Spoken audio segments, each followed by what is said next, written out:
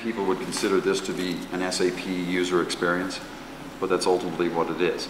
And in a second here, what we'll do is... Might just have to raise your right hand for the truth. What we're doing is taking Matthias's blood pressure with a standard blood pressure, Bluetooth-enabled blood pressure monitor that's then going to be connected up to this HealthPal device from MedApps. And that's a company that's basically a fairly young startup company that's building these kinds of devices for going into in-home healthcare and reading, getting all kinds of readings from patients and then transmitting that up into their medical environment. And then what we've done is taken Live Enterprise Event Insight and subscribed it to the MedApps event streams that are happening. Then taking that data, pushing it into the SAP CRM system on the back end, which we've modified to be a patient health record management system. And then from there, we actually are using the micro applications work that we've done for the last few years.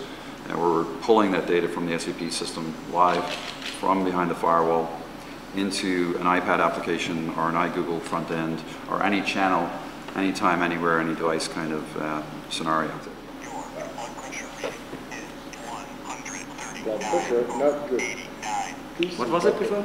140. Oh well, one less. Yeah. Okay, you're improving. So normally this would basically wake up at some point in time and then transmit the data. I'm going to force it to do that right now, just so we can show this end-to-end complete scenario. Can you pass me my iPad for a second, Mark, please? So right now, and this is a cellular device, obviously. It's just going on the standard GSM network or 3G. So what we've done is we basically took Event Insight and we wrote adapters to speak HL7 and other healthcare protocols that are standard in the industry. And that then allows us to tap into all kinds of healthcare solutions throughout the whole world and start creating these kinds of solutions. So it'll take about another 60 seconds, maybe 90 seconds for the whole transmission process to occur. It's fairly slow on the cellular network to get the data up. But what will eventually happen here is that I've got an iPad application that we created, which is again just a concept of what a consumer experience might be, that you're in the home and you're trying to manage your health, and you've been told by your doctor to take your readings several times a day and then transmit that data up. And this is again leveraging SAP on the back end. This application will pull data from our server in Latvia in real time when this thing dings.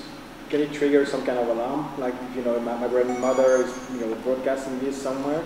And can it trigger an alarm, for instance, it's behind some boundaries or some...